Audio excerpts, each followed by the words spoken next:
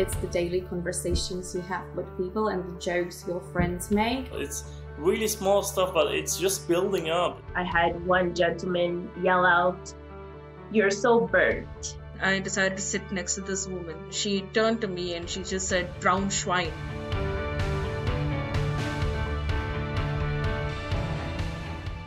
Being a migrant would be easier if people were kinder. If all European countries learned more about each other's cultures.